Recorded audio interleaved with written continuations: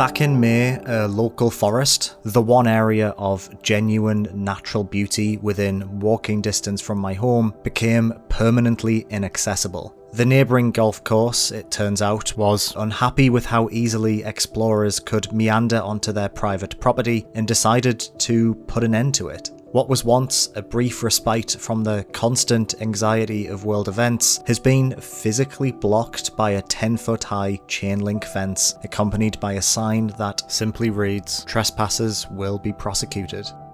When I first stumbled across the sight of an entire patch of natural land gated off, I felt exhausted. I spent a long time just standing underneath that fence, staring at the trees it now silently confined. I sighed and walked back home, back to the concrete and the glass, back to the four walls that have been my entire life since late March.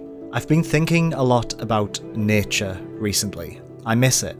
I miss travelling even if the destination wasn't that far away. I miss parks and seafronts, hills and forests, fresh air and flowers. I miss the mundane elements of natural life that we all took for granted. It's tough being stuck indoors, staring at screens, endlessly scrolling, seeing nothing but news. Everywhere you look, hiding just behind the immediate threat of the virus, the ever-present hum of climate change persists. Stories about floods, reports about ecological disasters, October days that feel as warm as those in June. In the same way the air feels electric just before a storm, so too does the earth feel poised for a disaster of an indeterminable magnitude. As I lie awake at night contemplating the future of our species and the sacrifices we unwillingly make by existing in the way we're told is correct by those in charge, I think often about the world we'll all leave behind one day. What will that look like? When the cities have rotted into dust and the rivers have ran dry, when the fences wrapped so spitefully around trees last longer than those who constructed them in the first place, when the only memory that humanity ever existed on the surface of this planet are the scars we permanently etched across it in our endless pursuit for expendable commodities. Will it be worth it? Will that truly be our legacy?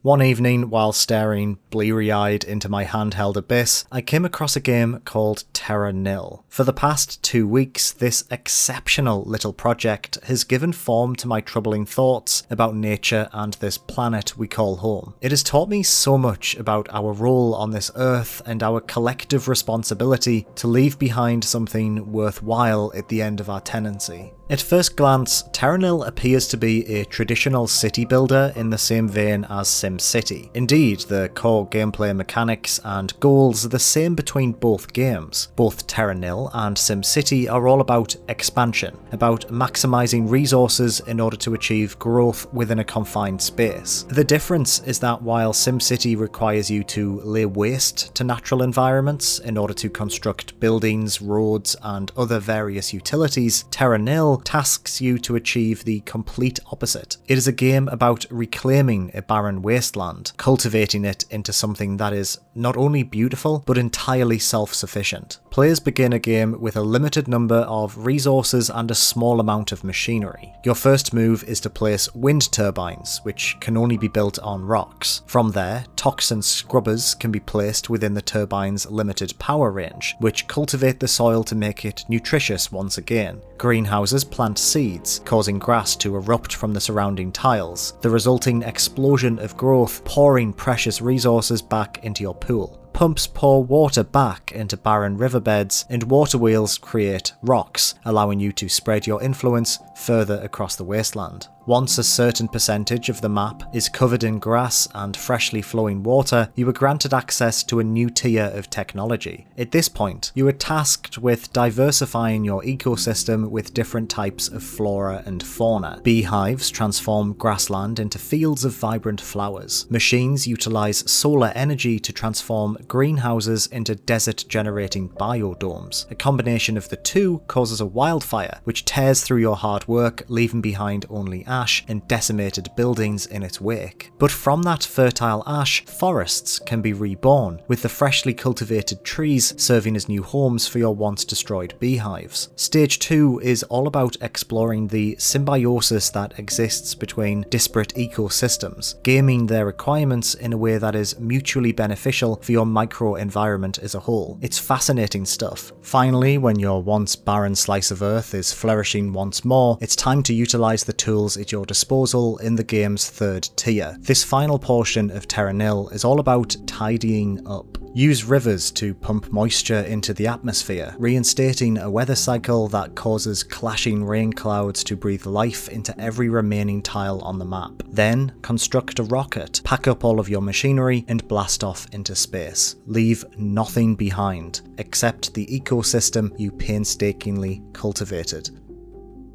See plants grow on their own accord. Watch as rivers are filled to the brim by rain that pours from a sky thick with clouds. And finally, observe wild animals cautiously return to this newly sprouted paradise.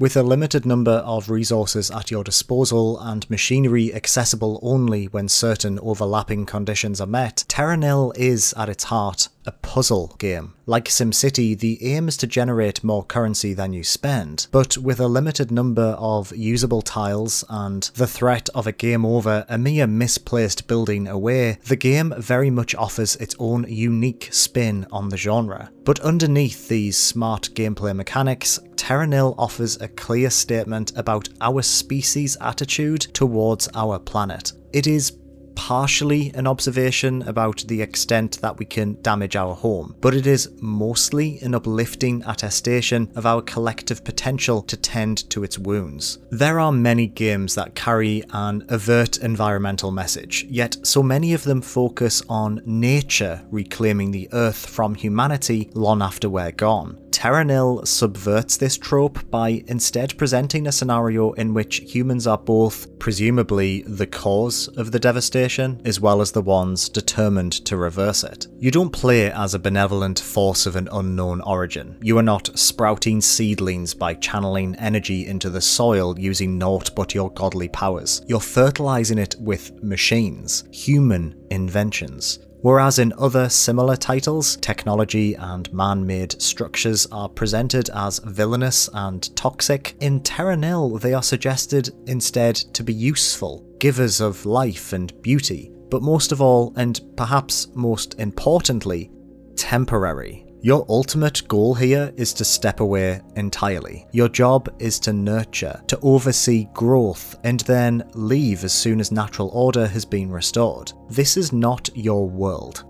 You are merely its caretaker. The first time my tiny spaceship packed up my machinery before blasting off into space, I felt genuinely emotional. In a year as bleak as 2020, when issues such as climate change and environmentalism still feel like fringe topics ignored by powerful heads of state, to play something that approached the topic in such an optimistic way felt cleansing. I won't lie to you, I was taken aback by how effective a message Terra Nil conveys. In my experience, environmentalism is a tricky topic to approach. You only need to look at that game company's Flower, a game that features a section where a group of petals, guided by the player-controlled wind, start smashing up huge pylons in order to restore life to a corrupted environment. The line between subtle messaging that gives you the space to explore your own interpretations towards a complex topic and overt imagery of petals drop-kicking a nuclear power plant is painfully thin in video games, but Terra Nil offers its statement with an almost pragmatic confidence. This landscape is fucked, it says. It's your job to fix it, and when you're done, you leave behind nothing that could potentially compromise it once again. Better yet, the game places no responsibility at the feet of the individual. Whatever cataclysmic event rendered this land barren isn't explicitly mentioned, and the game is all the better for it. It doesn't matter.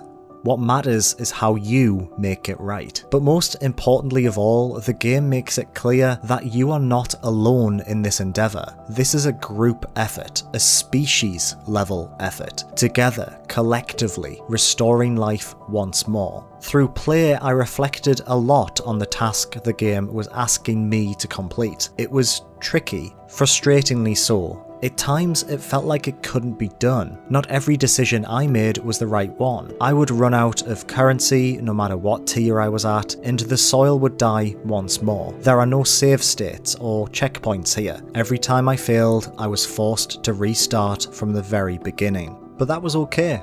I just kept trying, and eventually things would fall into place. The ecosystem would be restored, harmony would be achieved, not through brute force, but through nurture and patience. Look, maybe I've just spent too long reflecting on our purpose here on Earth at 3 AM in an existential mood. Maybe I've been stuck indoors for too long, subjected to the everyday horror show that is simply existing in hell year 2020. Maybe when things are so bleak, I turn to video games to find meaning and understanding about a world that I find so frequently incomprehensible. Maybe it just feels nice to have some semblance of control over something I am so powerless to change. Maybe Terra Nil is just a pixel art city builder about planting grass. And yet, maybe Terra Nil is about our collective responsibility to nurture our home, to treat it with care and compassion, to think collectively about our legacy as a species, to consider what echoes of our existence will be imprinted on the planet that we call home. If we make the right choices, Terra Nil seems to whisper, no one will ever know we were even here at all.